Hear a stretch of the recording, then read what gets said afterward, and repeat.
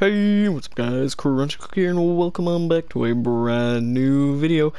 And in today's video I'm going to be showcasing the scoreboard with no red numbers on the side. So yeah, hopefully you enjoyed and let's get right to it.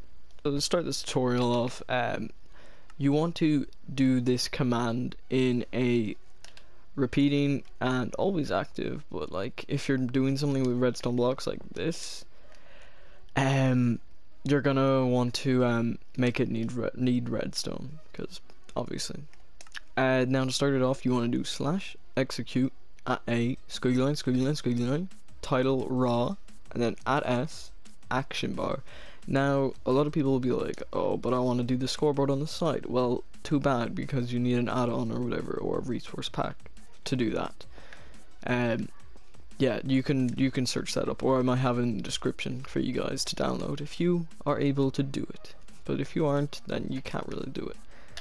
But anyways, after doing all that, you want to do the weird brackets. I don't know what any of this is called because I'm too stupid. Okay, yeah, just basically copy everything down that you see on the screen right now. You can pause the video right now or whatever. But basically, the first area where it says text and then it says in red test, that is going to be your title, and then you clone that text, and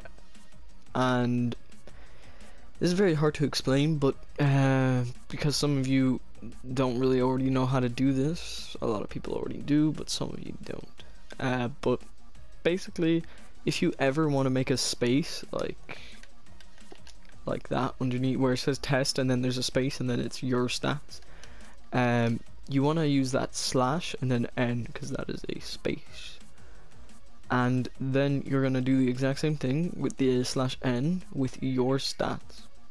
Basically just copy everything you see on the screen right now and you'll get the same result as that right there in the bottom of my screen.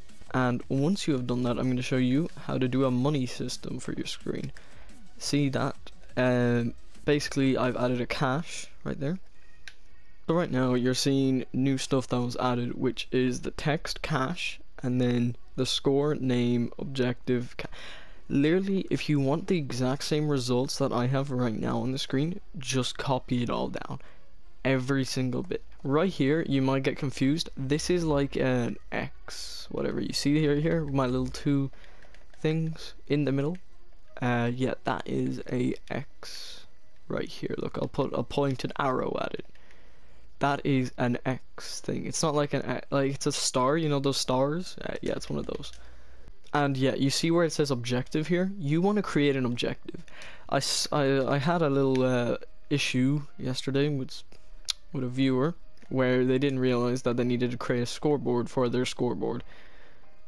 So that was a bit of an L, but you have to do slash scoreboard objectives, add cache, and then dummy, and then you'll be able to have a scoreboard. Most people know this already, and then you do this and it will add a 0 to your little scoreboard. So yeah.